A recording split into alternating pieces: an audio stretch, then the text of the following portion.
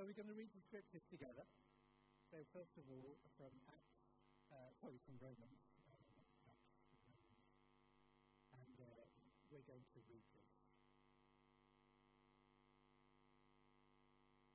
So from Romans 16, 1-7. Paul writing at the end of this letter to the Romans, he says, I commend to you our sister Phoebe, a deacon of the church at Centurii. So you may welcome her in the Lord as is fitting for the saints, and help her in whatever she may require from you, for she has been a benefactor of many, and of myself as well. Greet Prisca and Aquila, my co-workers in Christ Jesus, who risked their necks for my life, to whom not only I give thanks, but also all the churches of the Gentiles. Greet also the church in their house. Greet my beloved Epaphroditus, who was the first convert in Asia for Christ. Greet Mary, who has worked very hard for you. Greet Andronicus and Julia, my fellow Israelites who are in prison with me. They are prominent among the apostles, and they were in Christ before I was. Let's pray. Lord, as we think about this scripture and others this morning, help us, we pray, to learn something more of your plan and purposes for your church and for our lives. In Jesus' name we pray. Amen. So this is the closing sermon in our series that we've been looking at women in the Bible. Series called Tell Her Story. We've looked at women from Eve, and now we've arrived at the end of the story, with, in the Bible at least, with these women that Paul greets in Rome. And each stage we've seen that God has used women, and they are instrumental as agents of his purposes, and sometimes taking leadership. But this is in contrast to the view so often held that women are somehow secondary to men and subservient to them. At its worst, the view that women's place must be confined to the home and the kitchen. It astounds me that such views are still vehemently defended by some in the 21st century church, where in almost every sphere of life in our society, women work alongside men. In medicine, you're far more likely to see a woman GP than you are a man at the moment. In education and in the academy, in business, and even in the military, those places where so often thought it was only for men, women now work and serve alongside men. They're not always in equal proportions, but they are present nonetheless. And it makes it all the starker when some in the church say that women have no role to be leaders, and that they should be subservient and keep quiet. It astounds me that we still have to make a biblical case for women's leadership in the church. And perhaps the closer we get to Paul's letters, the stronger that fight becomes. But I hope that we'll see this morning that even when it seems at its most prohibitive, actually in the New Testament churches, at their best, when those churches were at their best, women served alongside men. It all depends on the lens you apply to Scripture. The technical term are the hermeneutical presuppositions. Now, who's heard of hermeneutical presuppositions before this morning? Some hands up, so some rest of you are thinking, what on earth is Paul talking about today? It's quite a mouthful, isn't it? But all it means is those ideas that we bring with us when we read the Bible. Claire asked us this morning to help us, to ask God to help us when we read the Bible. And when we read the Bible, we already have a whole lot of ideas that we bring to it. Otherwise, it would make no sense to us at all, would it? Those ideas about words, what words mean, etc. And so we need to be aware of what we bring to Scripture, as well as what we read from Scripture. And before we launch into our text from Romans today, which lists those women that Paul himself commends and recognizes as being those who want them to go to church in Rome to greet, Phoebe, who's a deacon, Prisca, who's a fellow worker, and Junia, a female name, is described as an apostle, working alongside her husband and Jonathan. But let me illustrate how we bring this lens to Scripture. The predominant belief that people had about women and men held in the time of the church right through to really quite recently, probably about a century ago, was that women were biologically secondary to men.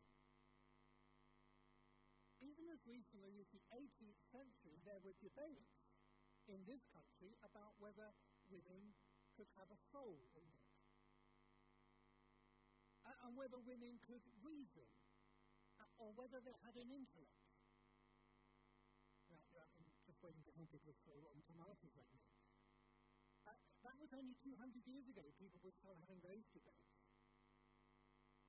And a common view in the early church, and all the way through really to probably about 200 years ago, was that men were perfect. That's obviously true. Men were perfect, and women were deficient in some way. And that explains the biological difference between men and women. Well, it all sounds very ridiculous to us now. And frankly, it was ridiculous.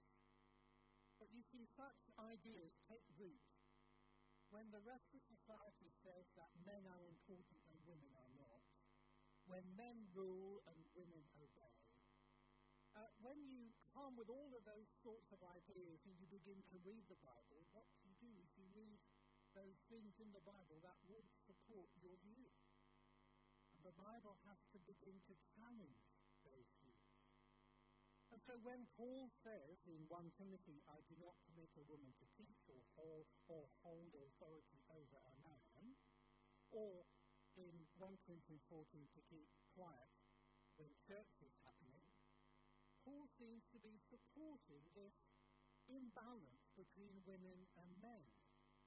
And I suspect that Paul, as a creature of his time, his default understanding was that men were more important than women, because that was everywhere in his world. That was true. In the Roman world, it was true. In the Greek world, it was true. And certainly in the Jewish world, it was true. So let me take one little example of how we might read the Scripture with a different lens. First of all, in 1 Corinthians 7 and 25 to 28, next slide if you could, Paul is answering a question to the Corinthian churches about whether people should change their marital status now they've become Christians. It's interesting what he writes. He says, now concerning virgins, I have no command of the Lord.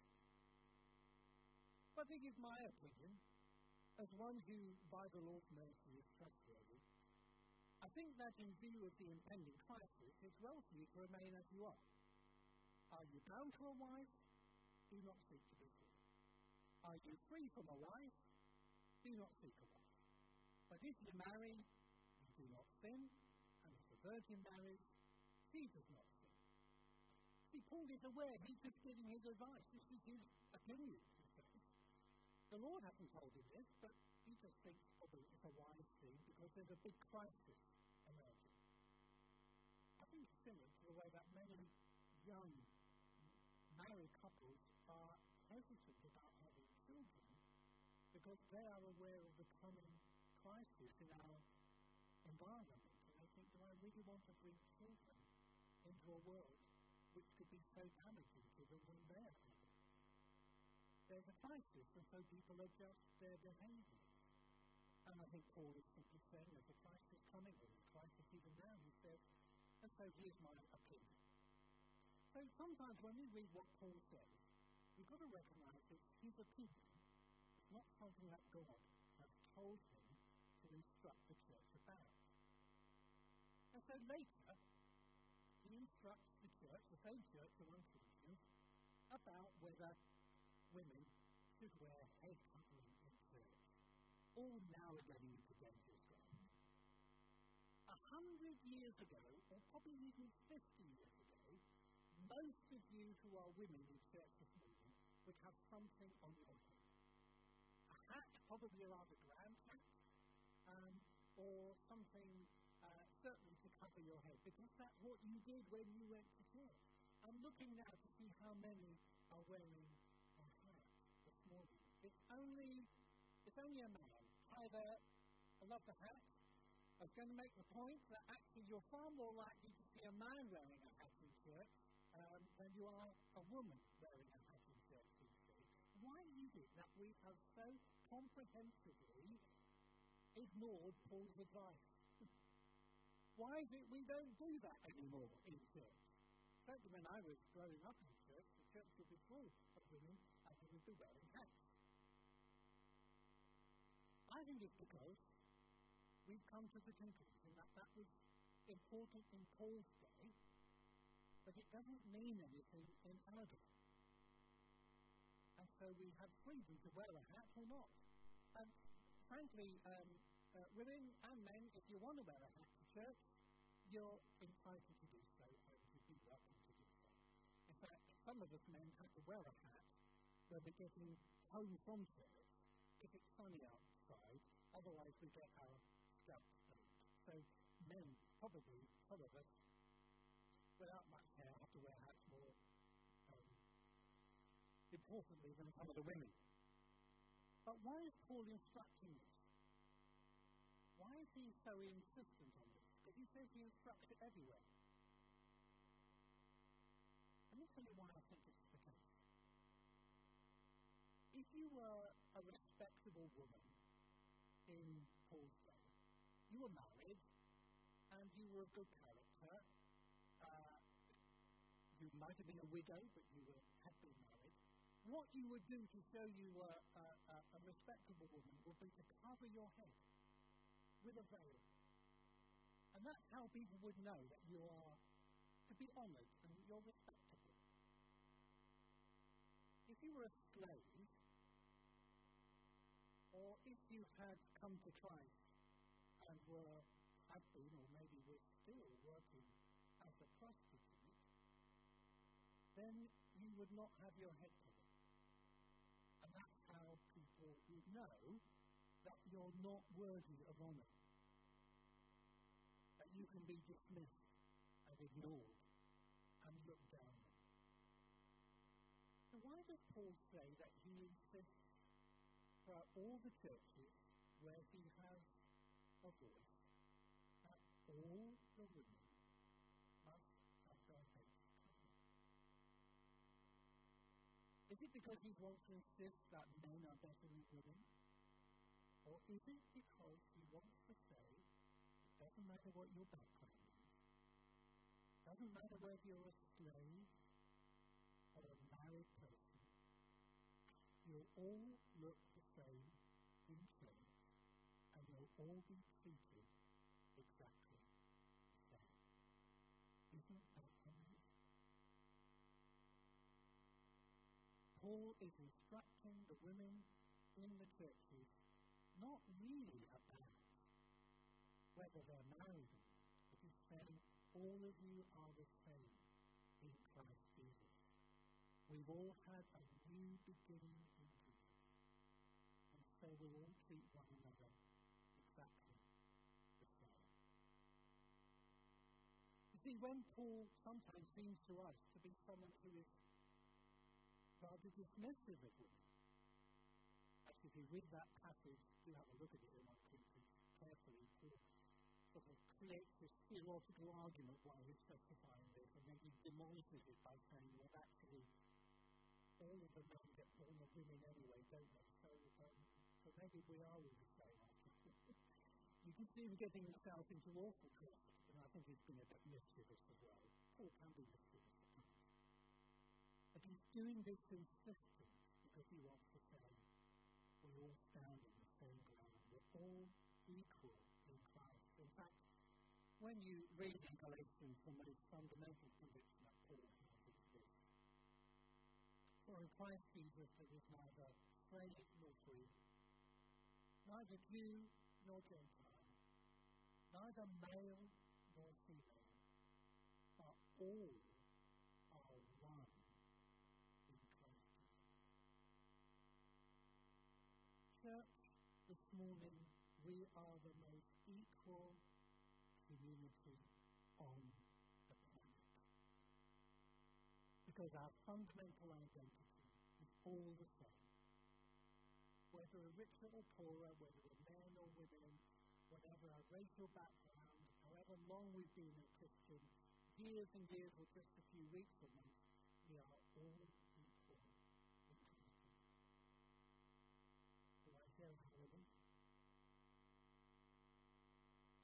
So when Paul comes to write to these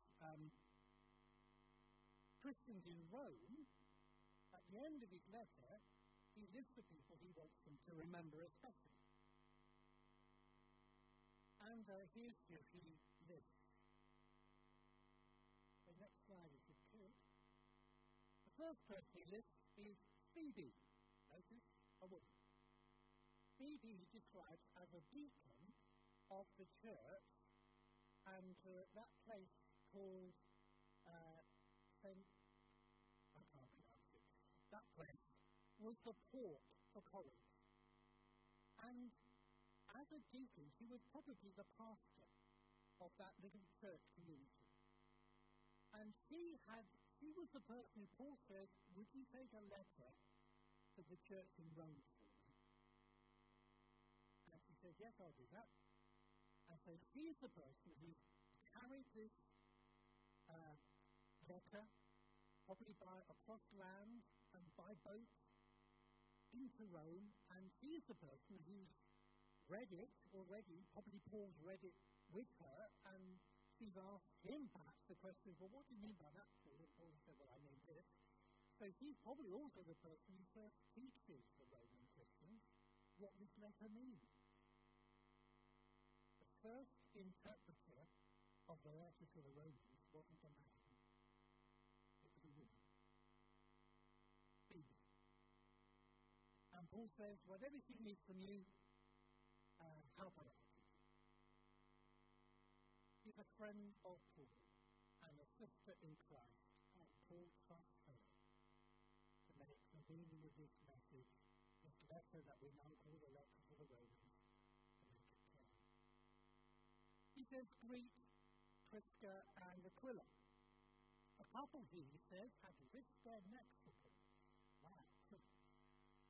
Prisca is the female name, Aquila is the man, and we know from elsewhere in the New Testament that their work was as tent makers and leather makers. Does anybody know another Christian in the early church who was a tent maker? Paul. So these are a couple who are doing the same job as Paul when he's not being a missionary, an apostle, and a pastor.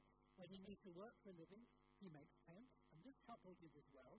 And we think that when in AD 49, Emperor Claudius banned all of the Christians from Rome, they fled to Corinth, taking their business with them, and that's where Paul and Prisca and Aquila worked together.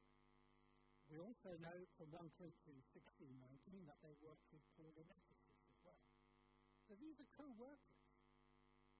And the church meets in their homes. One of the little house churches in this great imperial city of Rome meets in the home of Prisca and Aquila, and Prisca is named first. Maybe she's the lead pastor in this little house church where this couple live. They're now back in Rome because it's safe to be there, at least for a while. And then he greets Mary, or Miriam, as she's sometimes called. We don't know anything about her. We don't know who she is. We just know she has a woman's name. And then, most significantly of all, and this is why we did that little experiment of looking at the scripture through a different way, a married couple described as apostles called Andronicus and Junia. Now, Junia is very clear in the Greek, that's what the word means. But for much of church history, those who interpret the Bible thought Junia, woman's name, apostle, that can't be true, maybe it's a spelling mistake. We'll rename her Junius. And for most of church history, Junia, the woman, became Junius, the man, because people thought a woman couldn't possibly be an apostle. Isn't that extraordinary? You see, what was going on was that they were bringing their own ideas to Scripture and saying, well, I think actually Scripture might be wrong there, so we'll change Scripture. But really, if we ask God to help us read our Bibles, what happens is we allow Scripture to change our thinking. That we think more like God revealed through Scripture. That's the hermeneutic presupposition at play. And it's clear that this were a couple, Andronicus and Junia. And this man and this woman, they were described by Paul as apostles. Paul calls himself an apostle. So these are people who are like missionary leaders in the church. And they're there in the Roman church. And maybe they were the apostolic leadership of that church. Both of them, equally. Here at the heart of the empire, the church in Rome had been established by women and men, serving and leading and working together. And as we read our scriptures carefully, that's what we see. They had discovered what Paul had also discovered when he met the risen Christ and began to listen to him. That in Christ, it doesn't matter whether you're a man or a woman. We are all equal in Jesus Christ. How much more then in our society, which does value the roles and the skills and the wisdom of women, doesn't limit what women can do, educates women to the very highest standards, where women can become MPs, where women indeed can become Prime Minister, and 3 of them. How much we need to hear this radical undercurrent of the gospel, which says we are all one in Christ Jesus. We don't limit in this church women's ministry to simply working with the children, or to being the male pastor's administrative secretary, as some churches do. We're about to induct and ordain Sarah as our co-minister. She's our minister in training at the moment. And in September, she will be inducted and ordained as a minister, co-minister amongst us. We do that because we've read the New Testament. So, brothers and sisters in Christ, let me say to you, whether you're a man or a woman, the most important thing is to say not, what can I do because I'm a woman, or what can't I do because I'm a woman, but what can I do because I'm a disciple of Jesus Christ, and a follower of Him. And if God's calling you to leadership, say yes. If God's calling you to service, calling you to step into a role that you think, how? I've only ever seen men do that before, but God is calling you. Then say yes. Because God wants us to be this radical, equal, vibrant, new community of men and women, young and old, who make Christ the turner of everything upside down, make him known in today's world. Amen?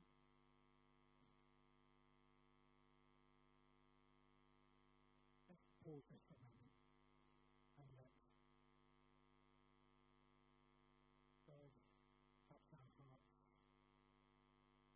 Bill has, well, we just said at the beginning of the service that we need men and women to step into roles in service amongst us in the church. Maybe you're sensing that. Maybe you've dismissed it because you thought, well, I couldn't do that, I'm a man. Well, I couldn't do that, I'm a woman. Where's in fact what you need to say, I could do that. Because I was told that I could do that.